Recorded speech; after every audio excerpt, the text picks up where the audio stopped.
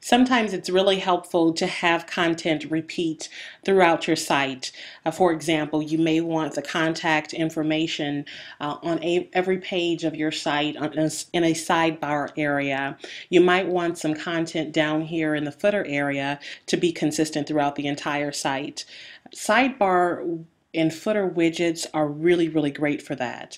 And I'd like to show that to you today here with this screencast. You'd go to the back end of your website. Underneath the appearance section, you'll find something called widgets.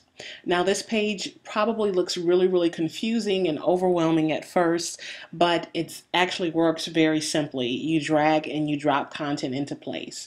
So as an example, this page widget area is shown all the way throughout our site. The contact page looks different because it's using a different widget area, but here on this testimonials page, we're using that page widget.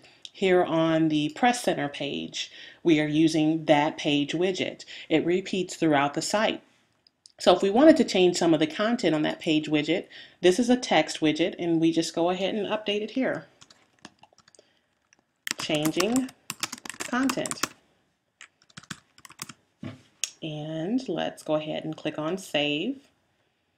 When you get your site, you're going to automatically have widgets pre-populated in there, and you can just update those or you can add your own. But if you refresh the widget here, you see that information changes over there. Go back to the testimonials page, it changed there. So things update automatically. Now you can also take different types of elements and put them in those page widget areas. It doesn't necessarily have to be text. The footer area of our website is a great example of this. If you look down in the footer area of the demo website, you'd see a social media icon section. There's a section with tweets. We haven't tweeted in 74 days on the main company Twitter.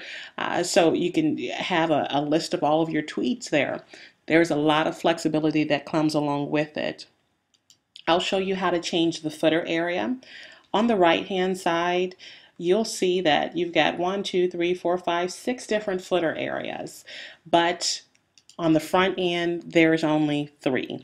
That's because when our demo site is set up, we're only going to give you 3. If you want multiples or more than that, we can set that up throughout the customization process. You just let us know. Because we're only using 3, we would only populate the first 3 sections, and you see here the first 3 sections have information in it. Let's say we wanted to add a search bar to the first footer widget area, and we want the search bar to be above anything that comes after it. We could take it and put it in there, click on Save. So now it's in there. You've got 3 different widgets in that widget area. If we want it to be on top, we just drag it and drop it there, and go to the front end and test it and make sure that it works out properly. And if we refresh it, we see that now we have a search box there. And it's fully functional. And if we had any elements throughout that site that had the word search in it would return those search results. So you can see, you can add just about anything there that you want to. The options are really limitless. Search boxes, contact forms, images, links to other pages. It's pretty flexible. Thanks so much for joining us for this screencast, and please be sure to join us for other screencasts so you can see for yourself what makes the incredible editable website so incredible.